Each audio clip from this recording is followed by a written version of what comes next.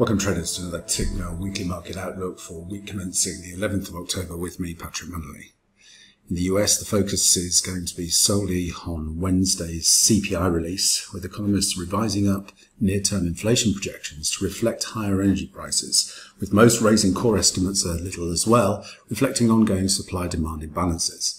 That said, most market watchers continue to expect significant slowing in 2022 as fiscal policy turns contradictory, demand moderates and supply and demand relationships start to normalise. The consensus is for a 5.3% print versus the previous 5.3%. Also on Wednesday we received the FOMC minutes. Operating assumption there is that a monthly reduction of the US dollar 15 billion QE number to dollar figure more like 10 billion in treasuries and 5 billion in mortgages is the easy answer for the committee, and it would confirm with the 2022 stop date guidance. It's cognizant of the value of flexibility from the Fed's perspective, and therefore it will be notable if the minutes include any details surrounding the discussion of how the committee plans to execute the reduction of bond buying. Will it be an ongoing evaluation of the appropriateness or further cuts? Or is it erring on the side of autopilot seen as a more prudent approach?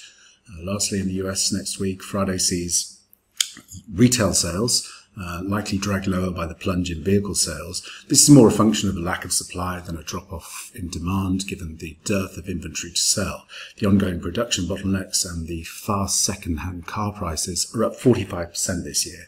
Outside of autos, the figures should remain positive, with rising incomes and surging household wealth providing strong underpinnings. From a technical perspective, the dollar index continues its bullish consolidation just below the 94.50 handle. Look for any pullbacks into the pivot and support zone here at 93.50. Bullish reversal patterns there to re-engage on the long side, looking for a test of the 95 handle.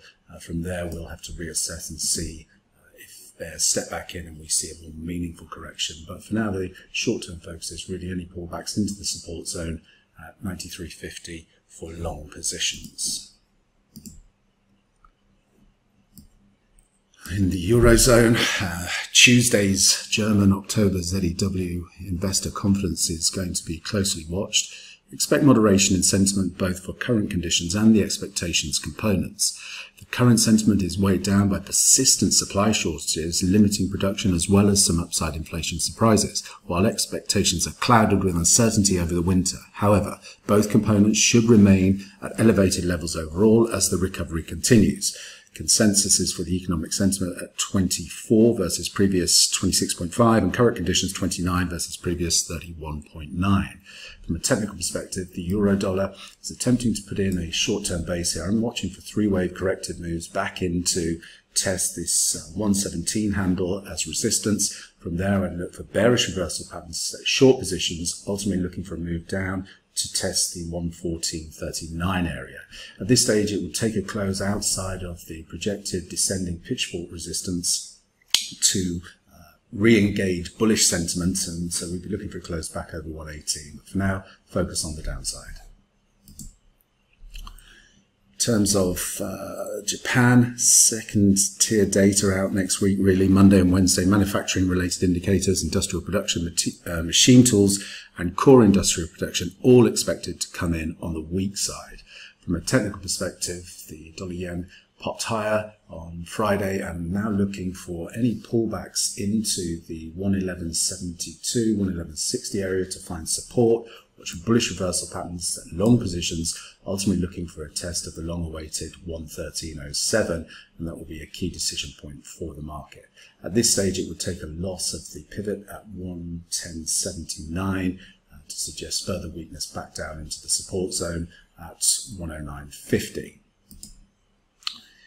In the UK, UK jobs data is going to be in focus early on Monday morning. On the employment rate front, markets expecting the official jobless rate to slip to 4.4% on the back of strong jobs demand.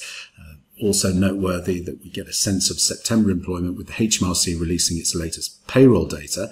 This could give some clues as to how the end of the furlough scheme could unfold.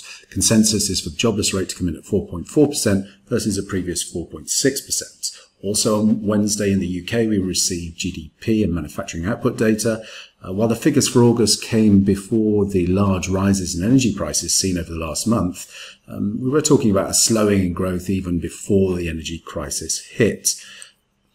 It's also noteworthy that the forecast of 0.4% month-over-month rise in output in August, implying an annual rate of 6.4% and a quarterly rate of 2.6%.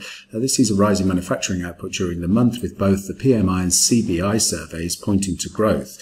Though this can be a volatile series prone of late to supply chain disruptions. The consensus is for GDP to come in year over year 6.7% versus a previous 7.5%. From a technical perspective, sterling continues to struggle just above this 136.40, 136.50 level. As that area continues to contain the upside for now, watch for pullbacks into the 135 handle to find fresh demand, looking for a three-wave corrective move up to test the descending trendline resistance coming in at 135.70 to 135.80. From there, we look for another leg of downside to ultimately challenge the 133.30 before we see a more meaningful attempt to the upside. Lastly, down under in Australia, focus on Thursday's jobless data.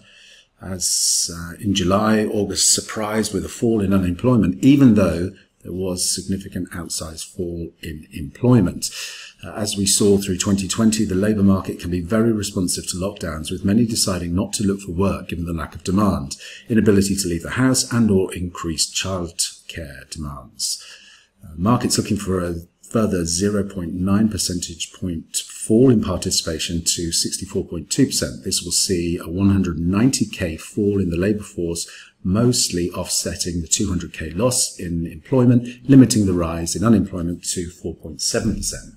From a technical perspective, the Australian dollar is testing the resistance zone 73.60 to 73.70.